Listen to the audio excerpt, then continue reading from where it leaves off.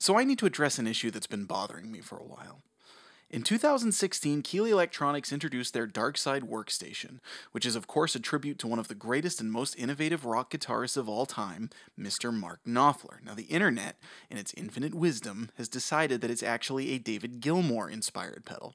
But this is an incorrect assumption, and you know what they say about assuming that it's supposing the case without proof.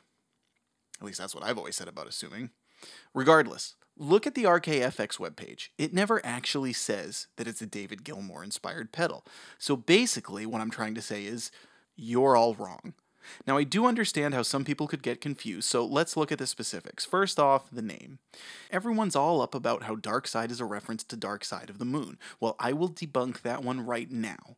You see, in 1996, Mark Knopfler released his debut solo album, Golden Heart, from which the single Darling Pretty was featured on the soundtrack of the now classic natural disaster movie Twister, which came out the same year. And what is the subtitle of Twister?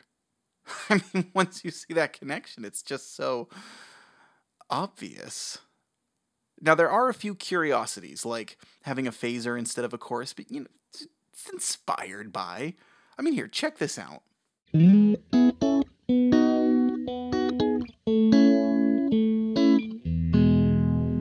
See, if you're in a Dire Straits cover band and play that in a club, who's really going to know the difference? I mean, you might get one guy that comes up and is like, hey, why'd you use a phaser instead of a chorus? But, that dude doesn't have any friends.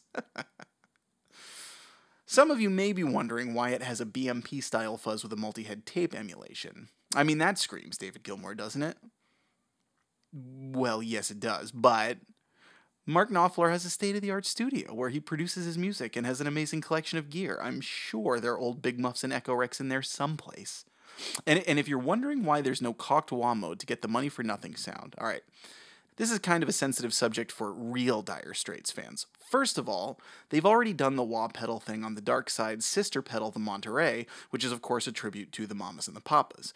And regarding Money for Nothing, while it is a great song, it's basically the Stairway to Heaven of the Straits canon, and it's a sure sign of a phony fan. So when you hear someone say, oh, I love Dire Straits, man, I want my MTV, yeah, it's like, nothing of Knopfler. You know nothing of Knopfler. So I hope that clears things up for all of you out there in Pedal Land. Now get off that dislike button, you humorless nincompoops. Robert Keeley Electronics did not approve of or endorse this video in any way, shape, or form.